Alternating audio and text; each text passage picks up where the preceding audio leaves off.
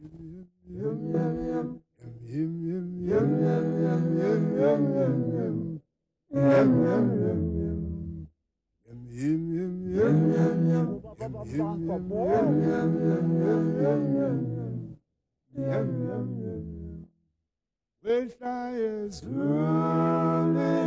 Truth and Reconciliation Commission, the means by which South Africa is attempting to come to terms with its past and bring together its people to forge common goals for the future, has been an extraordinary national therapy. But some have expressed disappointment with the process because it has failed to replicate the Nuremberg trials. In contrast to the fears of the government's opponents, it has not served as an ANC kangaroo court. Instead, it has focused on gathering long-suppressed details of covert killings and other political violence. Its principle has been that amnesty and indemnity would be granted only in return for such information, coupled with an open apology. This may strike many victims as an inappropriately gentle way of conducting business, but it is almost certainly the only practical method and has already brought dignity to an unenviable task. There is also a palpable feeling of relief felt across the country in the very publicly shared experiences of the victims of apartheid and their families, and the relentless pursuit of the true history of that suffering.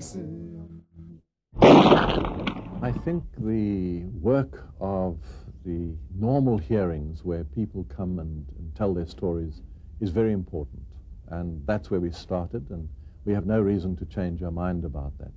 The catharsis that has taken place for white and black alike, men and women, old, young, seems to have done something towards the reconciling work that we are committed to. My greatest fear is that it's going to go down, the perception is going to go down, that the police force from those years and the defense force from those years, we were bad, we were terrible. We made mistakes, yes, but I think there was also some good in the police forces. There was also some good in the work that we had done. Policemen also had family. Members of the defense force also had families. People who were opposed to the ANC at the time also had families. They were also victims of the violence. It's not only certain people who were victims of the violence. It was a terrible stage. I said to my wife yesterday, I said, you know, there's no winner in a war, no matter what war there is. There's only one who loses a bit less than the other, but there's no winner. There was no winner in this situation that we found ourselves in. But policemen are apparently not the only people cynical about the Truth Commission process. From conversations, radio talk shows, and letters to newspapers, it appears that ordinary white South Africans do not associate with the Commission. In 2 months of hearings, very few white faces could be seen in the public gallery. There are some white people who see this as the Truth Commission as addressing the needs of black people in this country. Without a doubt, and that's something we have to confront and face and try to turn around. I think one of the other reasons is that white people simply can't cope with hearing about the pain and the torture, the suffering. They're feeling depressed and kind of have the attitude of, I actually can't hear another of these stories. It's too painful, it's too depressing, I actually just want to pretend it's not happening. It is very hard and very, very sad, and people feel guilty that they were not aware or that they didn't do anything at the time, and so it brings that back. But if we're going to bring back people's pain, then I think those of us who didn't suffer like that should be prepared to face just the pain of having been around at the time and not being able to prevent it. For those who didn't want to know or did not know, more likely did not want to know, are finding solace in again not wanting to know, even when the opportunity is being presented. Because if a person is going to say, I didn't know what was happening, so I can't be blamed, here is now an opportunity for the nation to know what was happening, but they don't avail themselves of the opportunity. It's a denial sort of thing. We're not out to blame and white bash, as it were. We're looking at what a system did, and it's not only the apartheid system, it's a number of systems did to particular groups of people, and I think it's very important that we move away from the racial divide. The Truth Commission is facing a crisis of credibility right now. The generals of the former police force seem to have a defiant attitude, while the National Defence Force also appears rather reluctant to cooperate. South Africans are beginning to ask questions about the Commission's ability and willingness to take a firm stand in the quest for the truth about our past. Are we going to be asked to reconcile without knowing the truth?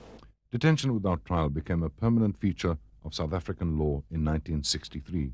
The General Laws Amendment Act allowed detention for 90 days, then 180 days.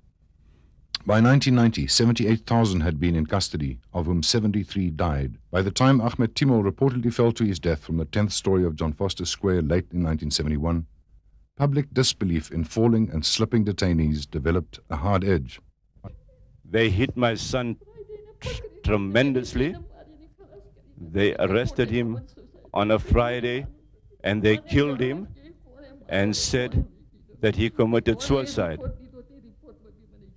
I want to know who assaulted him, and I want to know who lodged the complaint about my son.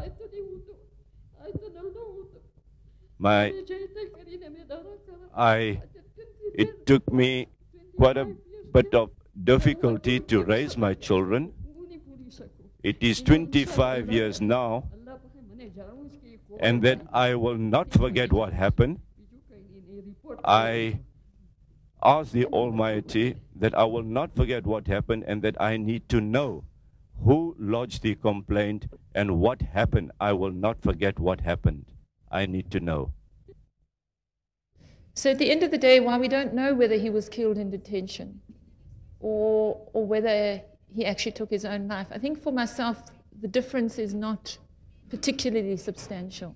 What we do know is if he hadn't been detained, he wouldn't have died. For Elizabeth Lloyd, partner and fellow activist colleague of Neil Aggett, who was found hanging from the steel bars of his prison cell in 1981, death was ultimately the objective of detention. Medical doctor and trade unionist, Aggett was the first and last white person to die in detention. If you look at the reaction of the security police under those circumstances, their reaction was not so much to kind of feel bad about what they'd done, but to be very angry about being caught out on it. Cornish Makanya was arrested with 14 others in Lichtenburg in June 1986. He was 18 at the time and involved in student politics. He was taken to the police station. They took this machine, connected these two cords, they put them on my head, over my head. They poured water on me and put on this machine for a long time, and I continued to refuse talking. Another boy said to me, "This kafir doesn't want to talk. We must just kill this kafir." They took these two cords.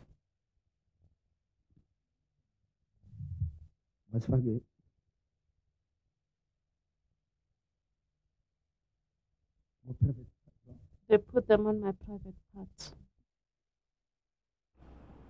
After the upheavals of 1976, many of the younger generation left the country. Some of them, like Mpho Mashweng, never returned alive. The report said they were found dead in a forest in Swaziland, but the death certificate that we got was that the body was riddled with bullets. She said they found him at the butchery and the body was decomposed. Towards the late 80s, a number of the trained MK cadres who graduated from the military wing lost their lives in action. First there was Anton Fransch, who was killed in a 7-hour shootout with police. This week, a former MK member confessed to having given Anton Fransch's hiding place away during torture. And then there was silence. Somebody shouted that it was over. In my head, I heard all the time. And even now, although this time I'm also asking the same question. Who sold me to the police? Who sold me to the police?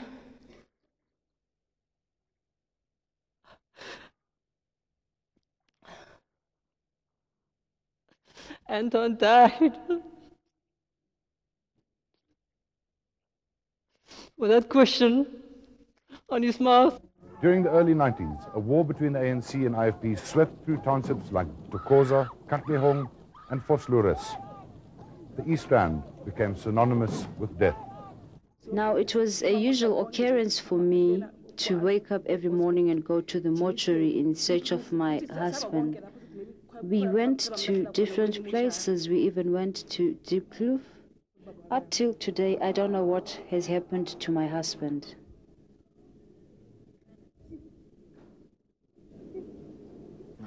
When I got into the house, I put the light on, trying to see as to which part of me was bleeding. I switched on the light, and I kept on switching on the light on and off without seeing anything.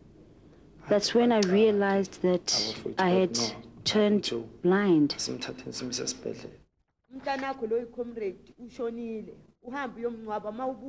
My mom was approached by some people, some Zulus, and they were telling her that your child who is a comrade has been shot and he's going to die. And already he has died. Sikelo Apleni was a Port Elizabeth UDF activist. He was detained in 1985. I was beaten up. Mr. X. The first person to assault me was Mr. X. He took my genitals. They opened a drawer. The fuck was on the other side of the desk. He took my genitals. And Mr. X shut the drawer. At that time, I haven't been taken to the bridge yet. Then all my genitals were in this drawer, and the drawer was shut closed. He squeezed my genitals. Dennis Neer, a Port Elizabeth trade unionist, was also a victim of the wild days of the states of emergency. Something was going to happen because somebody came to the front, held me at my shoulders, and then tried to kick my private parts, you know. Then I would bend. Then somebody was hitting me at my lower back with something like a pick handle, something like that. Order, please. Then this would continue front and back. If I bend to the back, then this guy hits me. If I bend to the front, when he hits me, this one kicks me. There is what they called the helicopter method of torturing.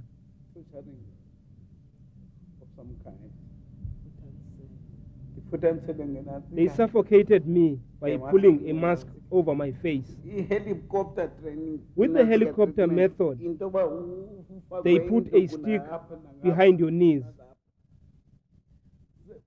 and you were hung upside down. Whilst this was happening, you were suffocated.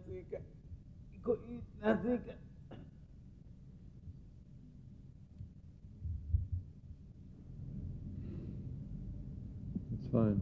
Don't worry about it. The victims of ANC violence have also brought stories of their own and their families' suffering to the Truth Commission. The oppressed too often became the oppressor, and the victims' communities fell into that dull void of helplessness and confusion. It was the late 1980s, and in the burning townships the battle lines had been drawn. You were ally or enemy. In this culture, the young lions ruled the terrain. You displayed your colors clearly, or the Impimpi tag would decide your fate, often an horrific one. As with the Masupa family in Davyton, whose house was burnt to ashes after comrades decided that one member, Hendrik Masupa, was an informer. Phineas Ndlovu, who has spent time on death row for these killings, is now asking for amnesty for what he argues was politically motivated murder. Phineas Ndlovu was 15 years old when he joined the struggle. But part of their fight for freedom meant turning on those they saw as collaborators with the system they were fighting. People's courts and necklacing became a shameful part of the cause of the comrades. Our intention was to burn down the house. But however, things didn't go as we anticipated. And as a result of our actions, people died. But never there was any agreement between us to kill anyone on that said day. It was never our intention to kill. I'm sorry it ever happened. I can't sleep ever since. There is something in my conscience that says, but the cause was just. But in the process, people lost their lives. I cannot walk up tall with my head high. Whatever achievements I have, there is still something hanging in my back. And I ask of you to please, please, please consider forgiving me. Asking forgiveness from you would be something else. But I here now plead with you. I know it's difficult, but I plead with you to please consider forgiving me. I think a crime is a crime and torture is torture, whether it is perpetrated by a government agent or by an ANC militant. It falls in, as far as I am concerned, it falls into the same category. And I think we owe it to ourselves and to our organization to investigate these kind of distortions which occurred in our ranks. But the difference is that, and I advisedly use the word investigate our distortions. In our case, it was a distortion. It was not part of policy. It was carried out by people who themselves may have been brutalized as a result of the system of apartheid. I'm not making excuses for them. But it was against policy. It wasn't part of the deliberate decision to engage in murder, to engage in total onslaught, torture, as a matter of policy. In June 1986, South Africans watched in horror as a woman got burned to death on television. Maki Skosana's very public necklacing started a whole new trend. But few people know about the events which led to this killing frenzy in Duduza on the East Rand. Joe Mamasela, former Vlakplaas operative, was the first to explain his complicity in the gruesome deaths of 8 people on the East Rand in 1986. But he is not the only guilty one. The steps of the other accomplices can be traced right to the top of the former nationalist government. June 26, 1986. Shortly after midnight, a group of 13 ANC activists launches a hand grenade attack on the house of a policeman on the East Rand. The grenades and a limpet mine explode in their faces. 6 activists and 2 innocent bystanders die. The story has been told by its executioner. The cock gave me some booby traps, rigged hand grenades, and 1 SPM limpet mine, the big one, to give to them. And then this stuff we handed to them, and they were told to choose whatever target they want, 12 midnight, and they blew themselves up. 1 student tried to plant the limpet mine at a power station. It was terrible, because once he started pulling off the safety pin, it went off. There was this black smoke billowing in the air with a little tongue of red smoke, red flashlight. And one could see it was blood. It was terrible. The death of the activists unleashed a fury of violence in the East Rand townships. The community was blinded by anger and looking for a guilty party. At the first of 2 funerals, Archbishop Desmond Tutu had to save the life of a man believed to be working for the security forces. At the second funeral, Maki Skosana had no such guardian angel. One of the first, most gruesome necklacings ended her life. When looking back, one has to ask the question, what triggered this chain of events? At the amnesty hearings this week, General Johan van der Merwe and Brigadier Jack Ronier told the nation why the grenades were booby-trapped and who gave this order. It was a time when the ANC had stepped up the armed struggle. General van der Merwe said it was a reaction to an intensifying people's war. In this war, he said, 270 policemen had been targeted and killed in townships between 1980 and 1990. Van der Merwe said reliable information had been received that a group of activists were planning a hand grenade attack on the house of a policeman and were awaiting the delivery of the grenades. It was his idea to jump the gun and provide the activists with the ammunition for their own deaths.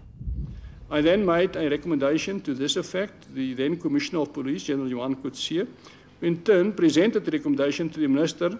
Louis Legancy was then the Minister of Police. Mr. Legancy approved the relevant recommendation. I thereafter discussed the matter with Brigadier Jack Ronnier and duly dedicated the execution of the task to him. Een voorbeeld van die feit dat opdragte soms direct van heel bo af gekom het, is die opdrag wat aan my verleen is deur generaal van der Merwe, toe brigadier van der Merwe, om handgranate met zero ontstekingsmeganismes te gebruik om ANC-activiste die wapens wou bekom het. Die opdrag is in Springs aan my gegee deur generaal van der Merwe en tydens die opdrag het hy my spesifiek meegedeel dat die opdrag direct van die minister Legancy gekom het en dat president P.W. Botha as ook die oud-commissaris generaal Johan Coetzee daarvan geweet het en het goedgekeur het. At last we have the full picture. We know whose idea it was, who approved it, who gave the order and who executed the plan. Marquis Kosana was not one of the above. Marquis Kosana was fingered as the informer who gave them away to the police. Even the people who necklaced her now admit she was not an informer.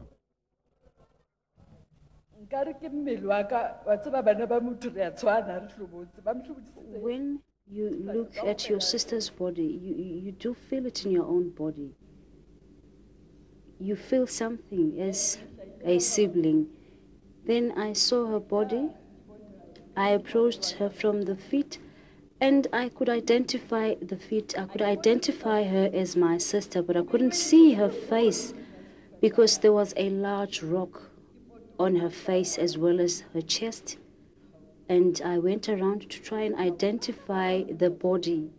And I was disgusted at the way she was killed. I looked at the body. Please take your time.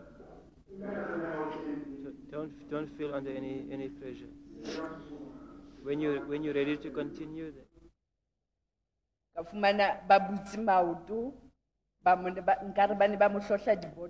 her legs were taken apart, and there were pieces of broken glass that had been pushed into her vagina.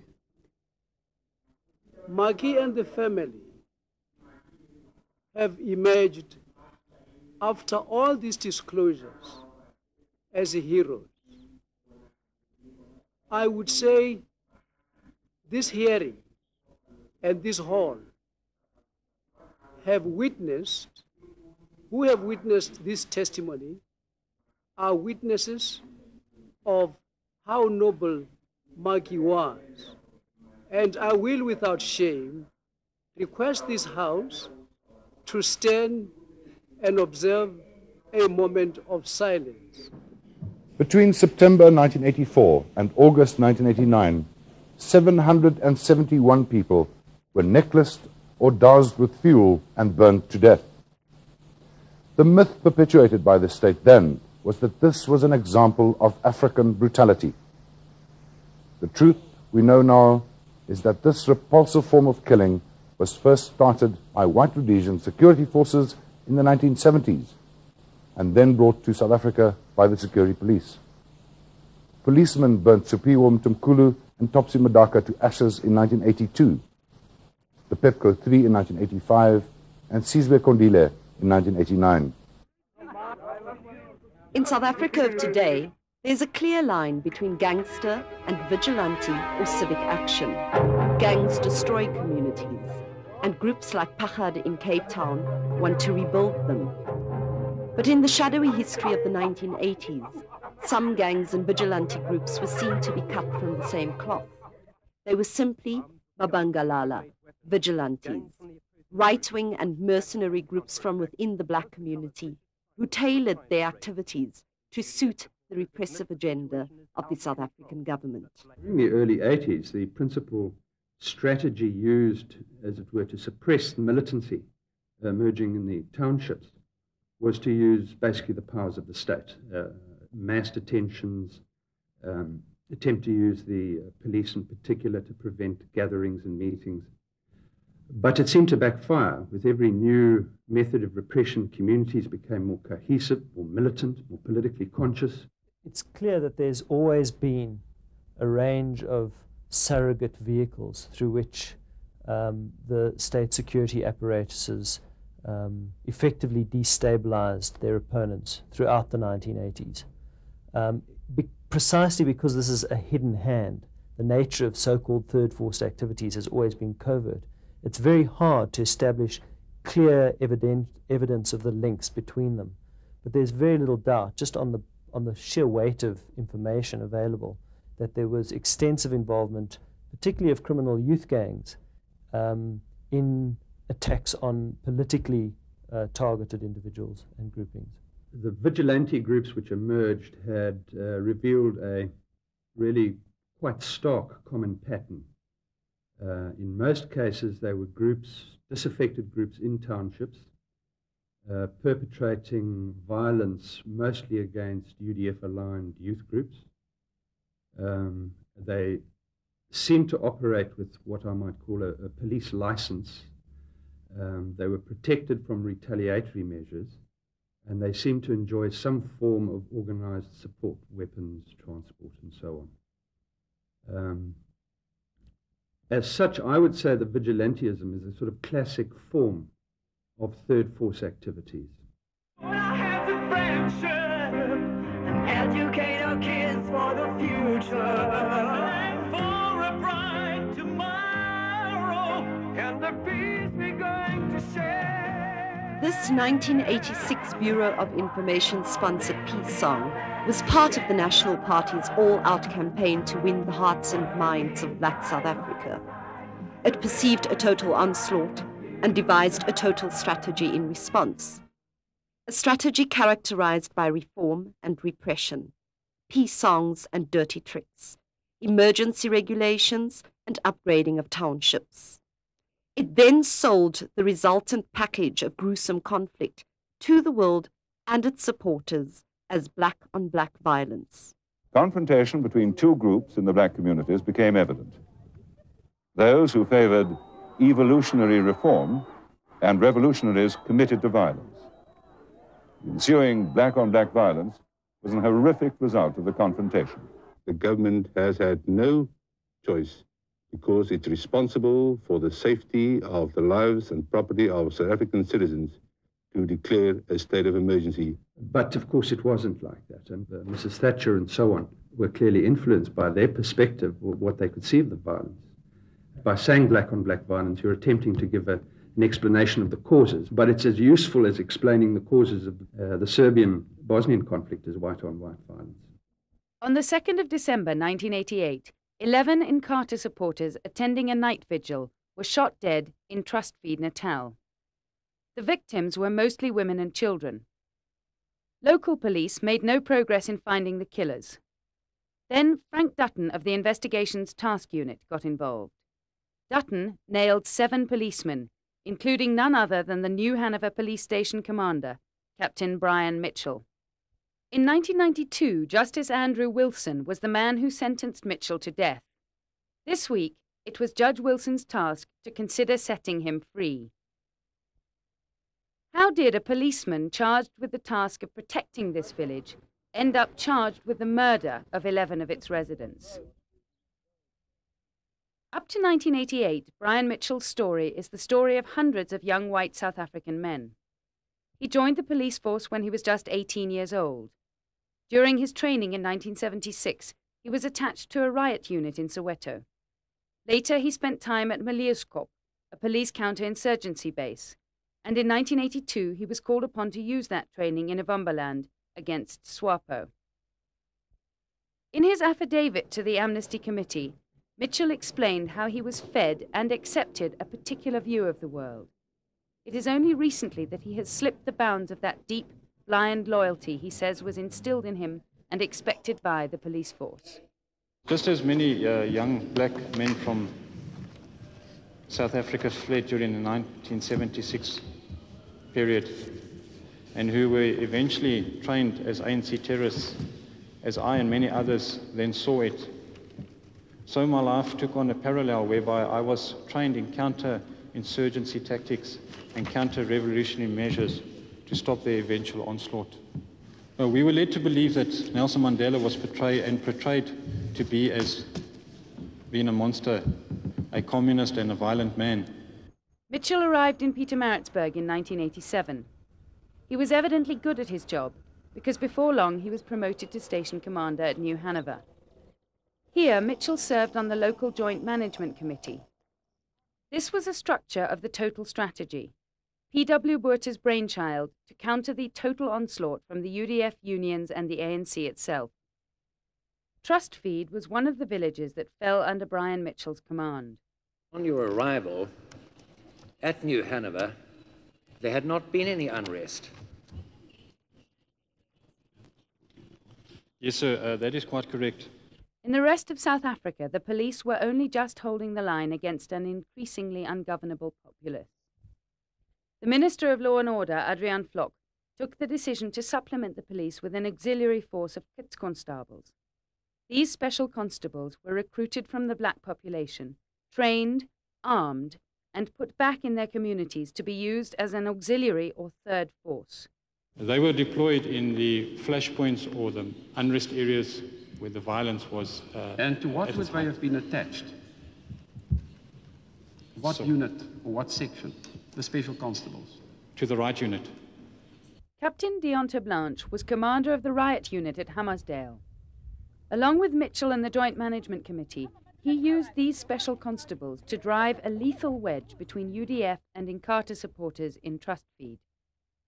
It was just, I think, the driving force behind it, behind the motives of the security establishment, was to drive the opponents, the UDF, the stronger side, out of Trustfeed, so that it is left within the hands of, say, in this case, Inkatha, that it becomes a no-go area, and they can, within themselves, exist.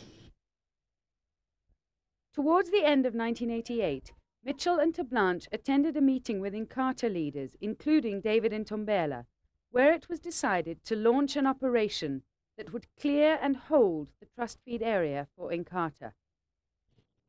It was an operation that was done by myself entirely in cooperation with the riot unit. There was two operations. There was an operation, a clean-up operation before in the morning, and then that evening it was the 4 special constables and myself. Who gave you the instruction to kill? Was that Major de Blanche? Yes, so orders came from him that these comrades must be taken out. The whole operation went wrong, where the wrong people became victims. The killers mistook a night vigil at an Inkatha household for the UDF gathering they were supposed to attack. Relatives of the dead wept as Mitchell told how he dropped the armed men off, waited while they executed the attack, and finally how he gave the instructions for the burning of another UDF activist's house. Next morning, Mitchell helped to clean up evidence that would point to the police. But in the end, the cover-up was exposed, and Mitchell's own life was in ruins. I've lost everything in life. Well, I've subsequently been divorced. Mr. Mitchell, are you now desirous of making amends? Yes, I am. Yes. Although it may be impossible to do it, but I am desirous of that. You've become a Christian and understand the value of forgiveness. Will you let us have your thoughts on that? Yes, I understand that forgiveness does not come cheaply. It's something that comes deeply from the heart. And I can just ask the people that were involved directly or indirectly and who have been affected by this case to consider forgiving me.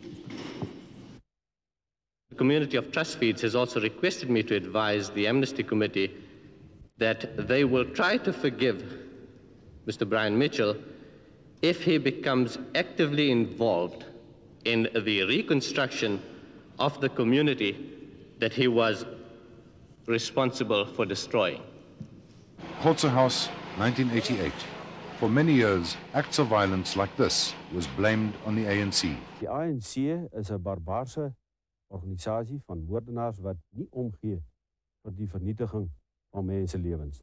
But this week, for the first time, Adrian Vlok and the top command of the old police force admitted our men may have murdered, killed, tortured and bombed in the line of duty.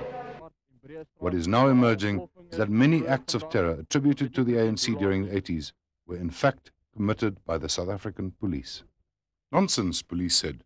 The man was crazy. Vlakplaas never killed anyone. A claim by a former police captain that he led a hit squad that eliminated government opponents has been firmly rejected by former Police Commissioner General Johan Coetzee. Attorney General Tim McNally was first appointed to investigate the death squad revelations. He found no substance in the allegations. After State President F.W. de Klerk received the McNally report, the Harms Commission of Inquiry was appointed. Coetzee testified before the Commission in South Africa House in London. McNally was appointed to lead evidence at the Harms Commission. Louis Harms also found that Coetzee had lied and was mentally unstable. Despite the fact that two of Coetzee's death squad members, David Chikalanga and Almond Nofamela, also admitted their complicity in the murder of Mthenge, nobody was ever charged or apprehended. One of the people who must take responsibility for the fact that politicians and generals could go on lying and denying until the cock came clean is Mr. Justice Louis Harms. In 1990, Judge Harms led a commission of inquiry into the allegations of Dirk Coetzee and others about Vlakplaas and the death squads. His final report gave the police a virtual clean bill of health. Judge Harms then rejected virtually everything that Coetzee had said. He insulted Coetzee and repeatedly called him a liar. And he believed Eugene de Kock and his partners in crime. De Kock admitted this week that he had lied to Harms. And Dirk Coetzee, we know now, did not lie to him. Mr. Coetzee, do you know the name Ace Muhema? Yes, I do, Mr. Chairman. From where do you know this person? It was the name of an ANC cadre who came to Vlakplaas in the late 1980s, 1981s, towards the end of the year, as a person that had been debriefed already through all the relative channels, and he was then placed at Vlakplaas with me under my control. And I should just say he was a very observant, quiet, if I remember right, non-smoker, non-drinker, and asked a lot of questions which concerned me and the rest of the policemen at Vlakplaas. At that stage, I got the impression that there might be a hidden agenda. Captain Koos Vermeulen suggested that we should take him out.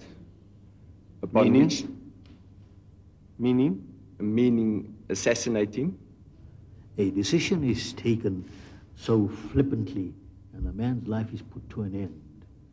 I am alarmed by that. I can understand it, Mr. Chairman. I think in those days a black man's life meant absolutely nothing.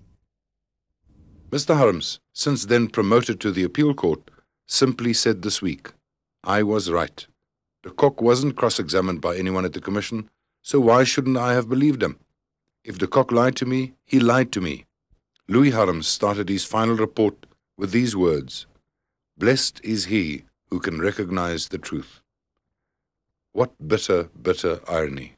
Parcel bombs have often been used by the security police in their war against the ANC, especially by their foreign division at Daisy, commanded in the 1980s by former Steve Biko interrogator Colonel Piet Goosen and super spy Major Craig Williamson. Williamson has admitted that he was responsible for 2 parcel bombs that killed 2 women and a 6-year-old child. Williamson has applied for amnesty at the Truth Commission. Williamson also admits killing leading ANC theoretician Ruth First, wife of Communist Party leader and later cabinet minister Joe Slovo. The problem we face in this country is that there's an obvious tension between reparation and reconciliation, between retribution and reconciliation. I mean, at the moral level, the answer is absolutely clear, and that is they should all be put on trial and they should pay for the crimes that they committed.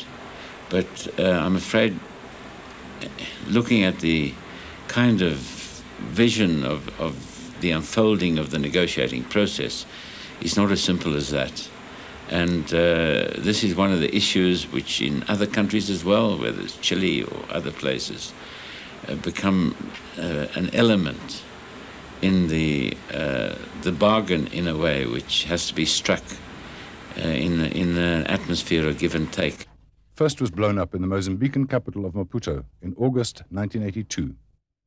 Mozambique was an important hunting ground for South African death squads. This country nearly lost one of its most celebrated sons, academic Albie Sachs, today a constitutional court judge. In a moment of darkness, Sachs loses his arm. 4 ribs are broken, his right heel fractured, his liver lacerated, his eardrums ruptured, his body full of shrapnel wounds. But he survives. It was my job to carry out operations against the ANC. I was an officer in the security forces. The security forces, I was in a particular section, the role of which was to carry out counter-revolutionary actions against the ANC and other organizations. I did my job. Craig Williamson did his job well. His victims are scattered across the subcontinent. It's a soldier's job to kill. When he's threatened and when the system that he's defending is threatened, that is the response. If the enemy is trying to kill you or trying to kill people that you are defending, your job is to kill him.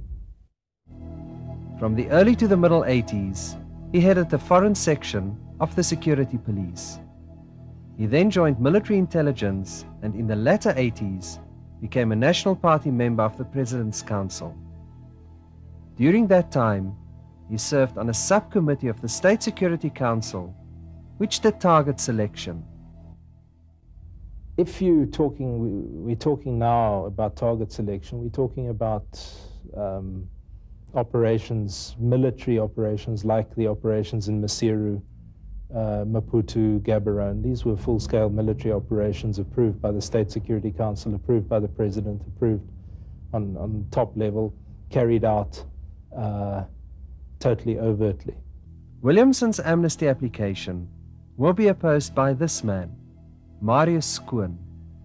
In 1984, Williamson sent a parcel bomb to his home in Lubangu in Angola. Marius wasn't home and his wife Jenny opened the parcel. She and their 8-year-old daughter Katrine were blown to pieces. Their 2-year-old son Fritz was in the room but survived the blast.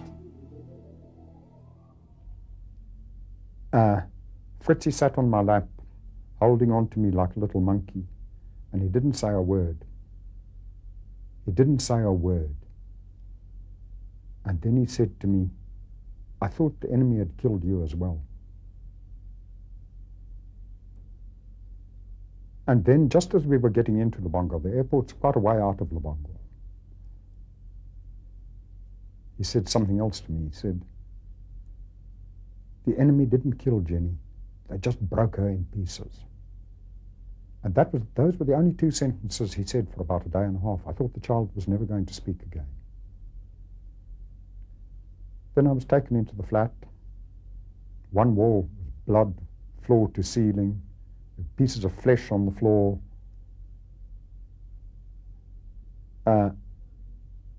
It was not at all a pleasant sight. I'd like you to ask my superiors and my political superiors and the political leaders of the country at the time who knew what I and others were doing. Did they know? Of course they knew. Have you ever met Williamson? Yes, he stayed in our house when we were teaching in Malapaloli in Botswana. He stayed there for either 2 or 3 nights.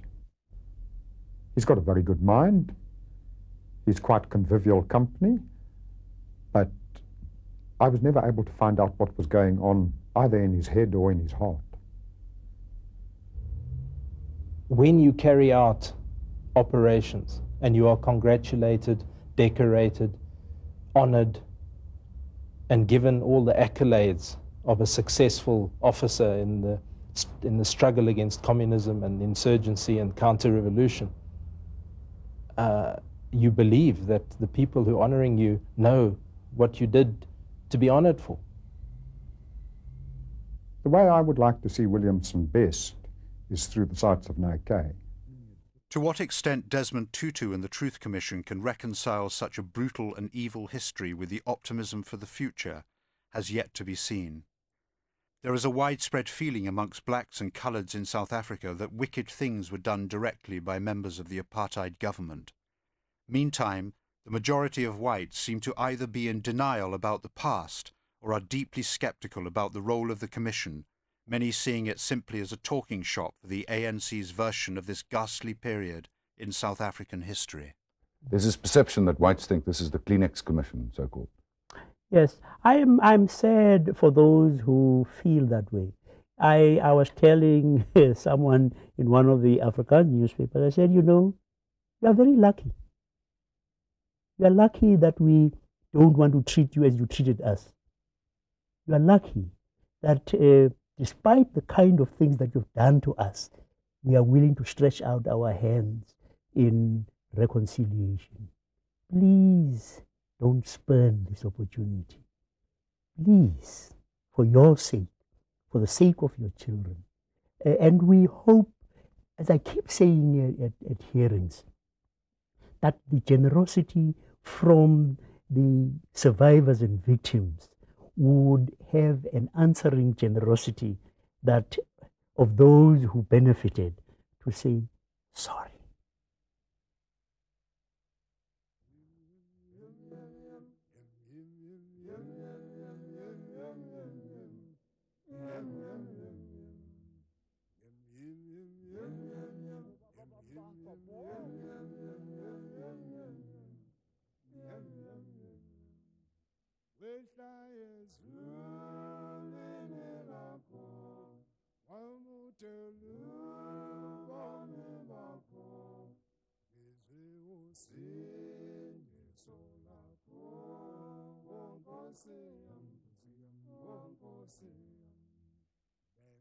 Bengihlaziye